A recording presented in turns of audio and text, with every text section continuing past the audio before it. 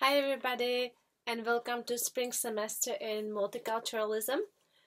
At the beginning of our blog post in fall, I wrote mostly about the importance of diversity, and I thought a lot about the many different ways of seeing the world and our place in it, and how that creates the foundation to many unique sets of knowing and understanding that creates my multicultural mindset. I agree with Sue Hadley's view about being born into the sociocultural historical matrix of dominant narratives, which continually shape or position us in just different ways, and how within this inherited framework we create narratives about ourselves and others, while simultaneously narratives are always shaping who we are and how we see ourselves and others. As you all know, my research topic is about these sociocultural matrix of dominant narratives, the construct of home. In order to capture the true essence of home, the many perceptions and experiences of home, I see challenge, but importance of reflexivity and reflectivity and openness to the multicultural lens of seeing and inquiring. For example, as an artist, I focus on art-based inquiry, hoping to capture the essence of that constant shift and change and the multiple layers of the notion of being at home or feeling at home. And within all this, I pondered multiculturalism quite a bit.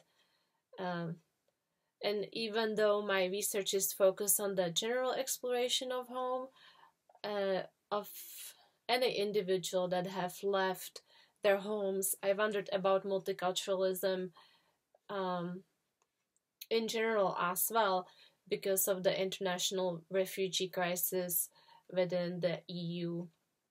And I continue to view multiculturalism and diversity as a great asset in having the unique forms of beauty and expression among different people and nations. However, I also started to realize that too much diversity and multiculturalism inside people's nations or disciplines can also lead toward the division, conflict, tension, or uneasiness.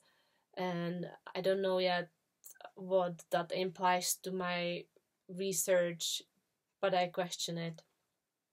Uh, One of the strong influences past semester was for me revising the writings of Václav Havel in The Power of the Powerless essays and the role of art propaganda during the communist regime that led to the Velvet Revolution, one of the most peaceful, without any bloodshed, smoothest revolution in history. Um, that all made me view multiculturalism as cultural mindsets that determine the very fabric of our countries and cities and societies and the systems of law and the arts, the stories we choose to tell. I definitely recognize even more so the importance of the multiculturalism described as the existence, acceptance, or promotion of multiple cultural traditions within a single jurisdiction. And I see multiculturalism in my research more and more prevalent. I hope this video will find you well. I wish you all the best. I hope you will all understand my accent, and many blessings and into this new year 2016. Take care.